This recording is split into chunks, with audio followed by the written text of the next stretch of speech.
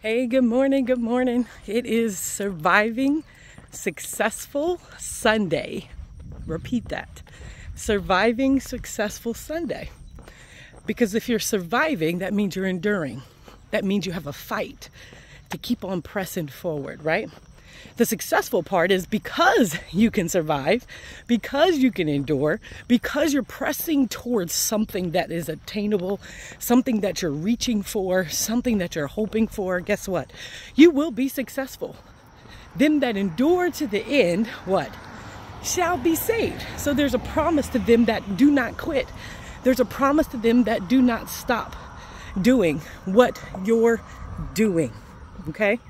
There's a promise to that. So we can be surviving, we can be successful at the same time. So, but one of the questions though I want to ask you this morning is, where are you? And the reason why I asked that question is because I was reading the scripture in Matthew chapter 5 and chapter 6. Matthew chapter 5, Luke chapter 6, right? Luke chapter 6 starts off this scripture, right, saying, to them that will listen, right? Which I thought was interesting because we have ears, right? We can shut them off or we can open them up, okay? They're gates that we can open and close to what we want to receive or what we want to keep out, okay? But in chapter 5, it says, pray for those that persecute you. And it says, love your enemies. Love your enemies and pray for those that persecute you. Why? That you will be children of the Father. Now I'm asking you, where are you? Because that piece right there, to them that are listening, listen.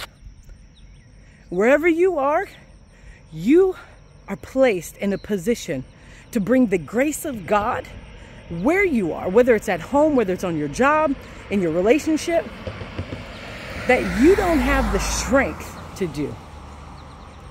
He said, pray for those. He said, love those.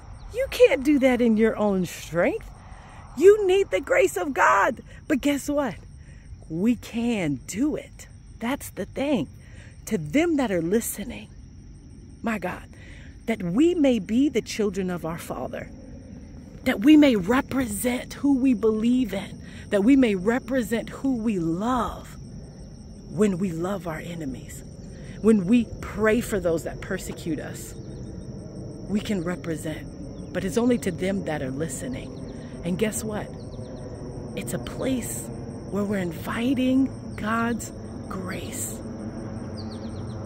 to change the atmosphere, to change the people that are in the atmosphere,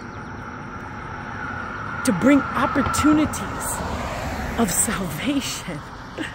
He said his sun rises on the just as well as what? The unjust. What are we keeping back that we should be flowing, that it should be flowing out of us? What are we holding on to that we are to let go? Sometimes we feel like we're doing a good service by holding on and keeping back and staying in a position of unforgiveness, or staying in a position really is a power position, you know, full of pride, feeling like because we're gonna hold on to something because somebody did something to us, that it relieves us or it gives us some sense of power, of control over our life, but it really just takes away from the life of Christ that he wants us to live in. Where are you? That you have the opportunity today to survive and to be successful. But we need to invite Jesus where we are, so the grace of God can empower us in everything that we do, and we can represent well. God bless you on this Sunday. Have a good one.